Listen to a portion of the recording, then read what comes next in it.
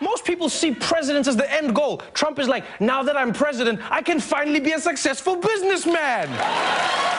What are you doing? Focus. President-elect Trump can expect a full barrage from The Daily Show's Trevor Noah in the next 4 years, as has been the case throughout the campaign. Now, Trevor's background brings a unique perspective to the show Jon Stewart put on the political map.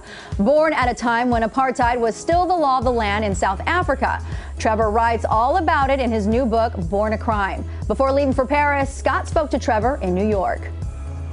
You grow up in a world where you feel like nothing belongs to you, you don't belong anywhere, and so my mom wanted a teammate, and she always says, and then she gave birth to this selfish little thing that doesn't even love you back sometimes. Right. And she couldn't believe it. But the great thing was, because she wanted me so much, I was chosen, you know, and that's what I write about in the book. And being chosen, in my opinion, is one of the greatest gifts you can give to another human being.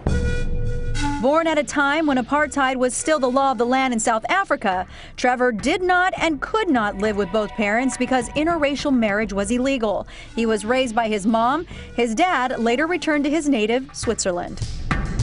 You lived through some pretty difficult things. Was it hard for you to share those things, those aspects of your life in this book? Yes, it was hard, but I feel like it was necessary. If I don't share these stories, who does?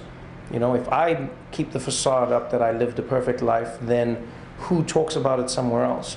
So I would rather lay myself bare. I would rather put the stories in a book, and then judge me if you want to judge me. And but the one thing I know is, you know, I share and I'll connect with the people who have that experience, and maybe we can move it forward.